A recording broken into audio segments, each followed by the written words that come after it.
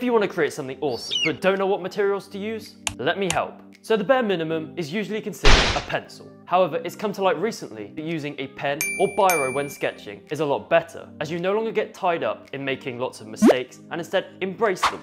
That sounded very cheesy. However, I'm a pencil user and a must-have grade is an HB because it has a really wide range of tonal values. And let's be honest, we all have one knocking around somewhere. But Tom, I don't want to buy expensive drawing pencils. Doesn't matter. Based on my very official experiments, I don't believe there's a lot of difference between the uber expensive pencils and the very cheap pencils. Check out this video for proof.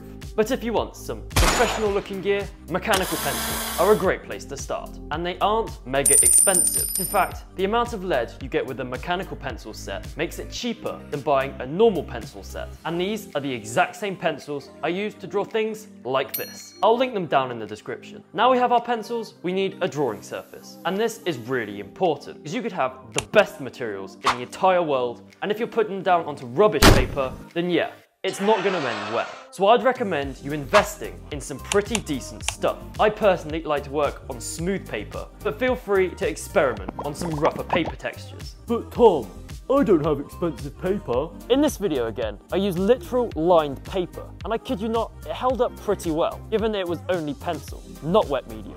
But that's for another day. If you're drawing with pencils, I can guarantee that at some point you'll mess up and need an eraser. But which one do you choose? There's pencil ones, mechanical ones, kneadable ones, and even electric ones. But really, the best choice is just a standard chunk of rubber. Sure, the others have their advantages of being finer. You can always use a knife to cut points into your eraser, those finer details. Just make sure it's an eraser that actually erases and doesn't smudge your work. You've gotten to this point in the video, and you're probably like, I need a pencil, an eraser, and a piece of paper. Yeah, no way. Anyone could have told me that. So I'm going to share some bonus materials that have really helped me out. Number one, blending stumps. Yes, those weird white sticks are actually great at smoothing out the graininess left behind by graphite pencils, as they push the graphite further into the paper tube, giving a more solid coverage. Number two, a knife. I use this instead of a pencil sharpener to take off a lot of the wood, exposing the lead beneath. I can then manually sharpen this quite thinly. This may take some practice, but you'll be left with a lead that will be sharper for longer. Just be cautious that the lead will be quite susceptible to breakages. Number three, a phone. It is great to look at your drawings through a phone camera, as it kind of simulates looking at it from a distance. This really helps to look at the overall bigger picture, seeing which bits work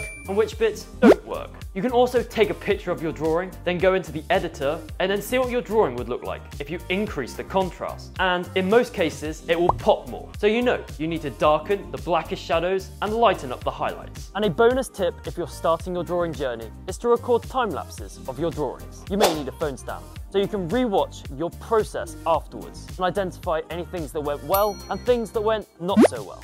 I think this is a massive factor in why I can draw, and it's also a nice documentation for future you to watch and appreciate how you used to draw and how you draw now. If you've enjoyed the content of this video, I'm sure you'll love this one, after you've liked this video and subscribed, of course.